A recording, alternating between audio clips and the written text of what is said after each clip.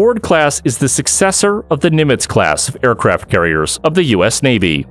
These are the most significant military vessels that have ever been built. The ships have the same size and displacement as Nimitz, but feature more automatic and advanced systems. Each carrier has enough space for 85 aircraft.